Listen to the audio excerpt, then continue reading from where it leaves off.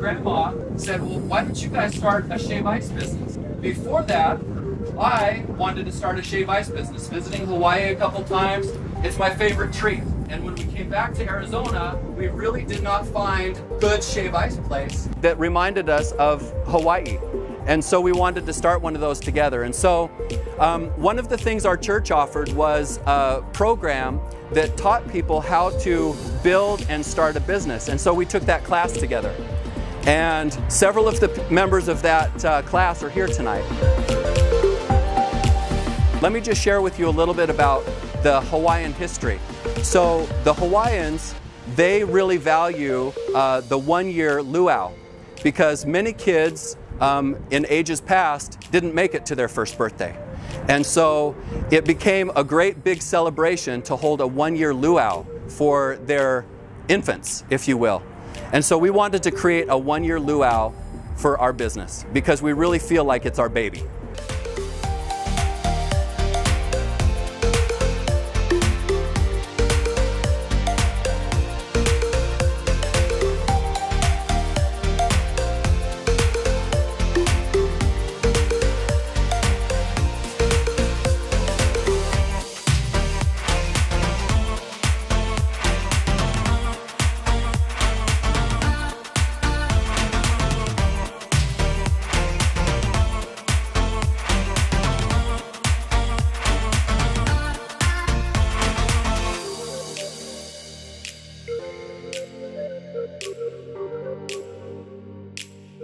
We appreciate all of you being here.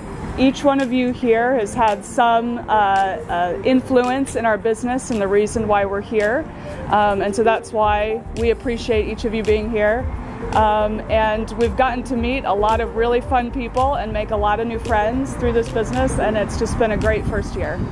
And so one of the things that the Hawaiians do during this first luau, I was doing a little bit of history about where the origins were on this first year luau, and many of the things came to a weaning ceremony. And so what they would do for these infants to see if it was ready to wean from mother's milk was they would put food out in front of the baby, and if the infant was to go to the food, then it was to be time to wean. Is our business one-year infant ready to wean?